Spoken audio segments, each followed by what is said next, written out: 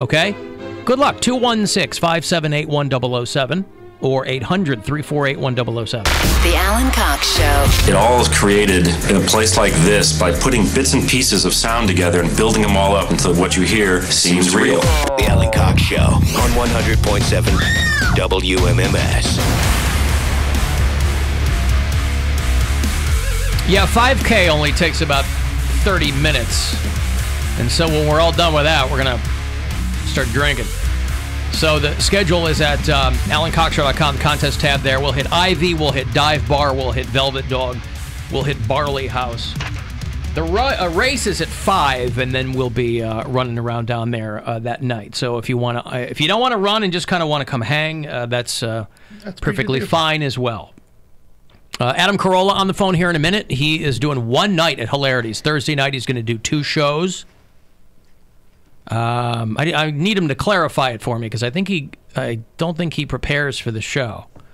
So I haven't talked to him in a bit. For the comedy show? Or yeah, it's he's doing something where like he crowdsources the material, or I'll have him clarify when I talk to him. But it is Thursday night. He's doing a 6 o'clock show, and an 8:30 show. Hey, new order, Blue Monday. No more.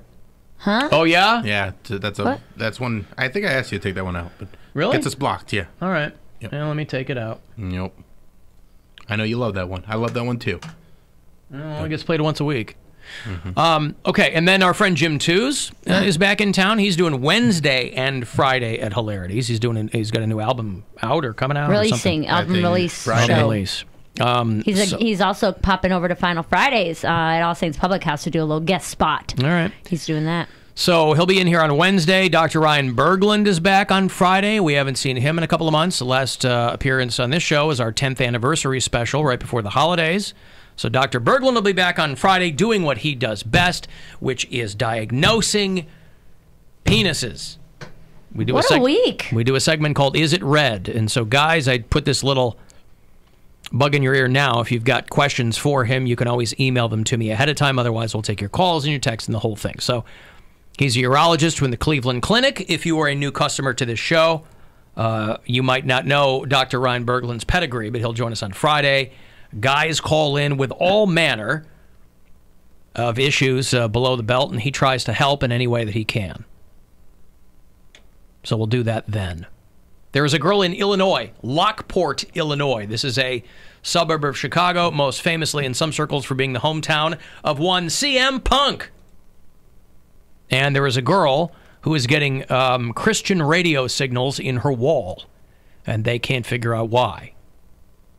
You know, there used to be like old wives' tales about people picking up radio signals in their teeth. Yeah. Which technically, scientifically can happen. It's just that the conditions for something like that have to be perfect.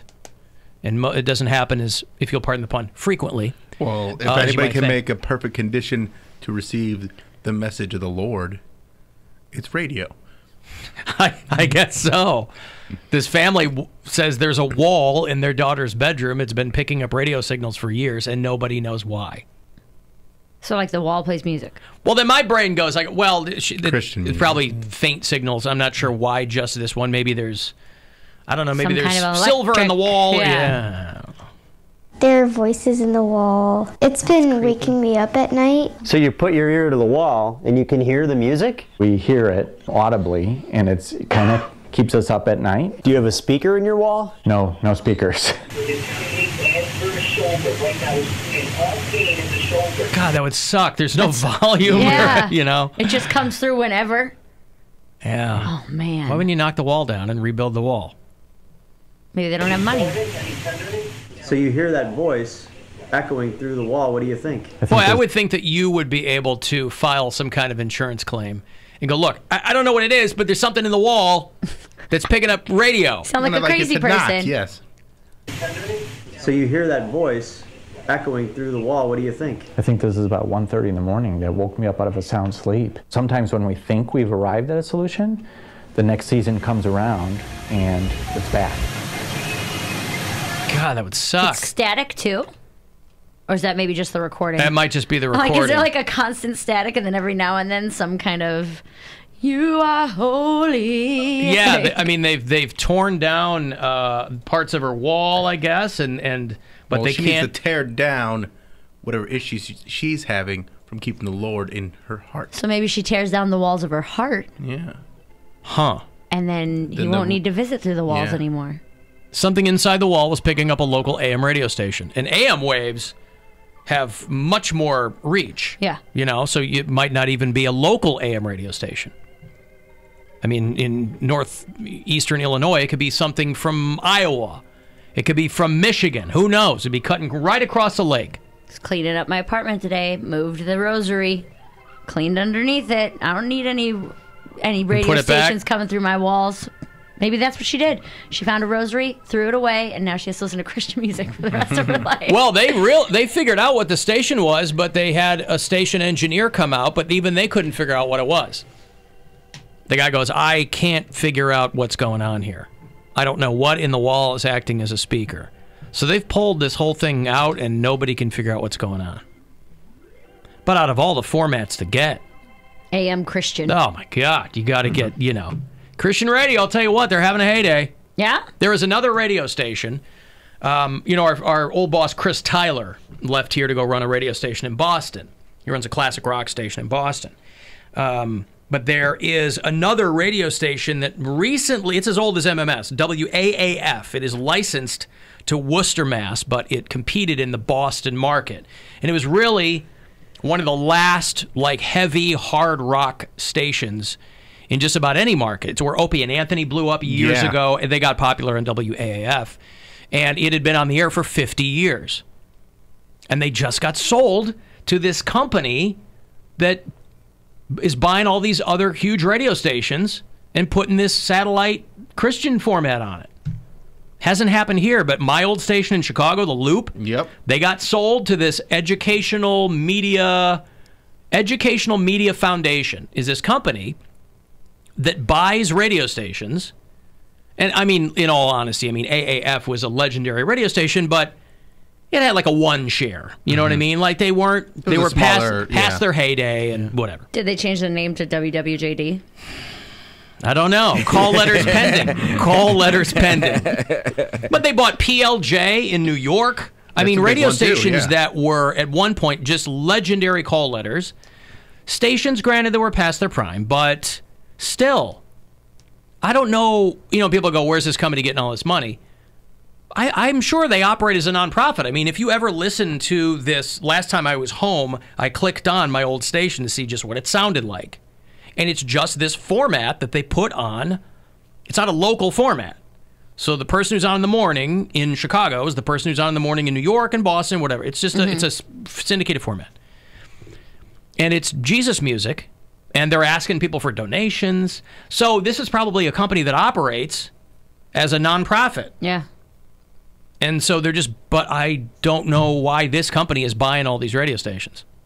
It's not like there's a shortage of Christian programming. Maybe Jesus is about to come back and they're trying to get the word out. You think that's what it is? Why else would you need all that airspace? Couldn't Jesus just put himself in people's brains? Wouldn't you just wake up and you'd hear him in the walls? That's not how Jesus works. That's not how it works. Jesus you have to accept buys into into the industrial complex. Is that what it is? Also that. Yeah. He wants it. So the end of WAAF, and I know we have a lot of bureau chiefs in the Boston area who I'm sure are familiar with the radio station, even if they weren't listeners, but the radio station had been on since 1970.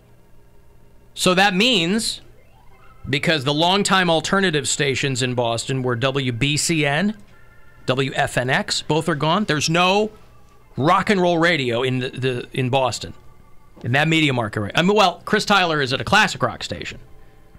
But there's no hard rock unless they're going to pick up some of these listeners, which they probably will. The demise of WAAF is probably a boon to Chris Tyler's radio station. But they told people who work there basically got a week's notice. They go, hey, you're disjointed. This Christian company bought the radio station, and so they're going to flip it to whatever, Jesus shows they got. It's pretty wild. That is. Pretty wild. You know what, though? Some of those Jesus bands sound like Nickelback or that type of music. Where you can't really tell at first if they're doing it like that. I don't think they're playing Christian rock. They're playing like hymnals? The format, well, no, but there's a lot of room in between Christian rock and hymnals. I mean, there's like Michael Stewart Montgomery or Amy Grant. The company is, or the format is called K-Love.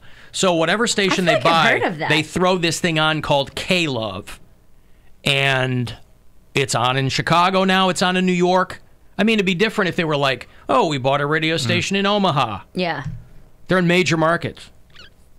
So I don't know. People go, how does this company have all this money to buy these radio stations? Probably don't need it. Write it off. Yeah, probably don't need it. Like a church. They're like, oh, we don't pay taxes. That's how we can do all this. I spilled, I was cleaning my apartment today, and when I had my stack of W-2s on my coffee table, and I went to go move my coffee table to vacuum, and I had flowers in a vase, and it spilled all over my W-2s. So I'm like, so now not only do I have to come in with a stack of receipts, like from all my tolls and my this, I look like a train wreck because now all my W-2s are like that crispy, dry because they were wet feeling. Yeah, you hanging them on like a clothesline to dry them out? I like put them on a towel because I was like walking out, like I did that and then it spilled and I had to like run to try to get it going and I had a conference call. It was a mess this morning. Why did you have paperwork near a vase? I didn't think that I would spill it. That's always when it spills. Well, I didn't even think of it. I just had it right on my coffee table so I could see it so that it's like, okay, grab those, go out the door. Mm-hmm. Make sure you don't forget them. And then I spilled water all over all of them. Why didn't you take the vase off the coffee table before you moved it? Because I wasn't thinking that far ahead. I was like, I need to vacuum this spot, which means the coffee table needs to move.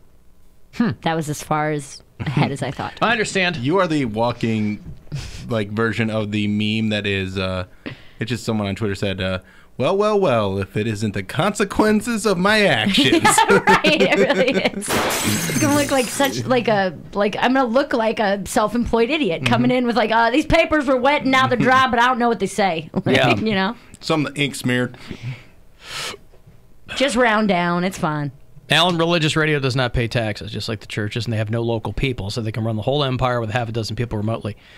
I know that's how they do it, but also the weird thing to me is I could see buying a radio station if you really had like a killer product and it was going to perform.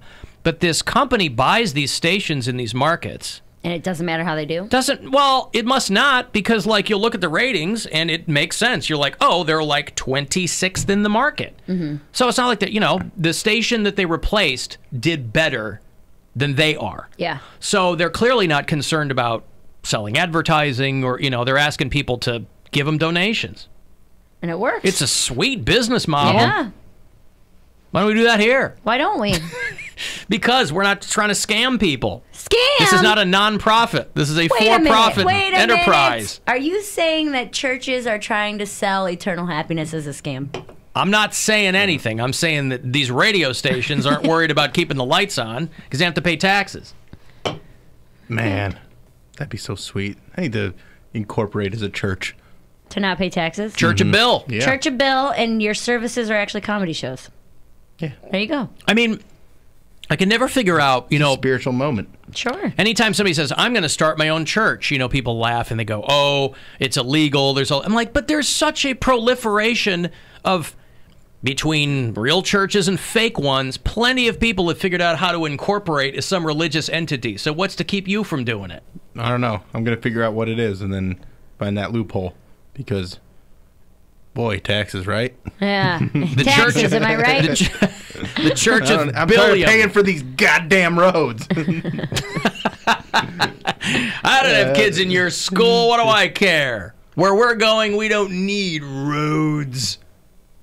I don't know. I don't know what to tell you. But WAAF in Boston was anytime you were in Boston, if you liked rock and roll, you would turn them on. And now they are gone. Kayla. They are gone as the wind carries them away, right? Carries them through the air. What's the K stand for? I don't know. Christian with a K? Christian with a K. I don't know what it is. I mean, the format itself has been around for a while. It probably began somewhere as local call letters. It probably started as KLVE on the West Coast, Yeah, that's true. But it's, boy, The biblical passages of the locust could not apply more than to what's going on with these once phenomenal stations getting bought by this Jesus company. Very strange to me. Very strange. Hey, Adam Carolla. Yeah. How are you, man? I'm doing well. Thanks for having me. Did I get you at a bad time? No. In my car. Somebody texted me and said, hey, when you talk to Adam, ask him about the beat bracelet. I don't know what that means. Oh, God. It's an invention of mine. I like beets. Yeah, me too. And I oftentimes will order a beet salad. And when I order a beet salad, sometime for dinner, the following morning, I go to do my business on the toilet, and I look down, and momentarily I freak out because I think I have internal bleeding. This is the exact, that must be why that person texted me. This is the exact precise scenario I was just describing for myself. There's that 2 seconds where you freak out, and in your mind, you're already making a phone call to your doctor. Yeah, you're like, oh my God, I have full-blown colon cancer. I'm dying. You know, bring the kids home from school. Let me hug them one last time. Yeah. Right?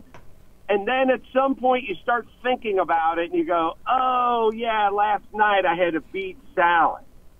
And all I'm saying is you know those, like, Lance Armstrong, Live Strong bracelets? Yep.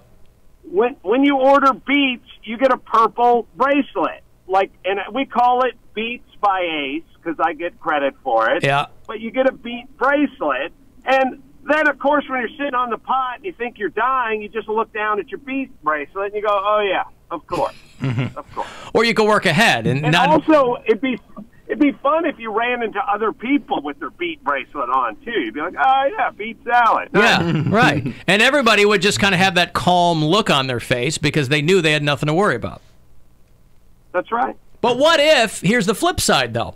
What if that beet bracelet lulled you into a false sense of security and you had so many beet salads that it didn't even occur to you that there might be something wrong with your colon, and then there was something wrong and the beets had masked it the whole time? Well, that's obviously something we're going to have to address.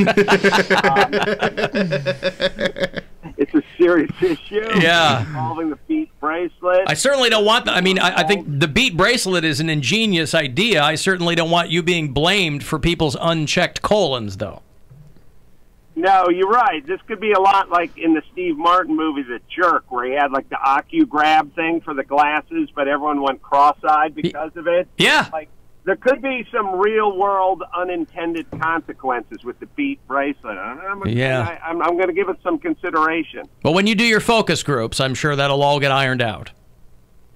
It's all going to get tested. It's going to get a underwriter's laboratory, rating and everything like that. It's going to be above the board. We're not importing these bracelets in from China. Good, yeah, fantastic, good. Adam Carolla is doing one night at Hilarities. He's doing a 6 o'clock show and an 8:30 show on Thursday night. I need you to clarify it for me, though, because am I correct that you're walking into these unprepared? No, it's called unprepared, but I'll probably do 40 minutes of prepared stand-up at the top of the show, and then the second half of the show, we'll pull ping pong balls out of a hopper, stuff people wrote down on a ping pong ball, and I will be unprepared. I see. For that. Okay, that's fun. That's really fun. I'm going to be there with you on Thursday, Adam. It's going to be a good time. Oh, good. Yeah, whatever the audience writes down, whatever the one word the audience writes down on the ping pong ball, that's the bit I do. So there's no cheating. It's all up front. And come up there, fill out write a name, write a title, a word on a ball, and we'll see if I get to it. So it's going to be 40 minutes of Adam, 20 minutes of balls. Love it. Fantastic. Could be a half-hour ball. Half-hour balls. Give or take. 6 o'clock, and that's an early show, my friend. Yeah, I guess on Thursday they don't do a late show. They do it early and a medium and an early show. I guess I gotcha. Weeknight or something. if it's a Friday or Saturday, it'll be like 8 o'clock, 10:30. Now, let me ask you this. Do people have to provide their own ping pong ball, or will you have them there? What if somebody brings their own pre-inscribed ping pong ball? I feel like that would, there's no sanctioning body for this, but I would assume that would pass muster, as long as it's one word and it's on a ping pong ball and we can pull it. Sure. Then so be it. But no, we do show up with blank ping pong balls, and before the show, everyone gets Sharpies and ping pong balls. We hand them out and collect them right before the show, and then we start. So I just want to put people's minds at rest. There's no reason to prepare ping pong ball-wise. They don't have to improvise on their own. They'll be there for you at the Adam Carolla Show. That's correct. But, you know, if we start a trend where you bring your own in, then we wouldn't have to schlep them from Glendale, California. Yeah, understood. Right. Yeah. Adam Carolla is doing 2 shows this Thursday. It's one night at Hilarities on 4th Street, 6 o'clock and 8:30 with Mary Santora, yes? Yes, sir. With Mary Santora. You can go to pickwickandfrolic.com for all the details. And good luck, Adam. I'll let you go, brother. Mary, you want to pull the ping pong balls? Oh, hell yeah, dude. I've been waiting for you to ask me that question my whole life. And there it is. We always get somebody to come out and do it. I got you. All right, we'll see you Thursday night. All right, thanks, Adam. There's Adam Carolla, Thursday night with Mary Santora. Mm-hmm. You're burying the lead there, kid. Do you have a magician's assistant outfit during? Can you do a quick costume change and then to pull the balls out? What do they wear? Like probably like a little tutu, some sequins. Oh, tutus and sequins. Maybe a feather headdress. Or just like an old cheerleading uniform. I have some fuzzy house socks. Fuzzy house socks. You think that'll do it? Sexy. I think that'll do it. Fuzzy house socks. Only if they have holes in them. And a kiss the cook apron with nothing underneath. How does that sound? You should save that for Final Friday. There you go. Kiss the cook. Okay, so pickwickandfrolic.com, Adam Carolla, 21 and over, 6 o'clock and 8:30, Thursday only. Look into that there. Let me break. I'm going to have those Stones tickets for you, as promised, around 4:20. Rolling Stones No Filter Tour at First Energy Stadium on June 19th, and I will put you there coming up. 35192 if you want to text, or AlanCoxShow.com for everything else. It's the Alan Cox Show.